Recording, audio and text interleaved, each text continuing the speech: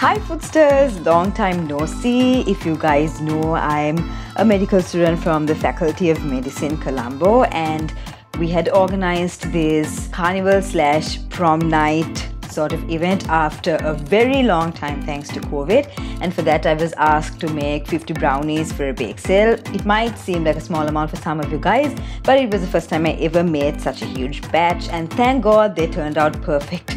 As always, my friends and some of our lecturers too really loved them, and this was our stall with handmade cards, juices, and of course the brownies. I was part of a bake sale after good old school days, and it was extremely fun organizing it. We had a lot of stalls with games and then finally a dance floor as well. So it's the first time I'm making a vlog styled video.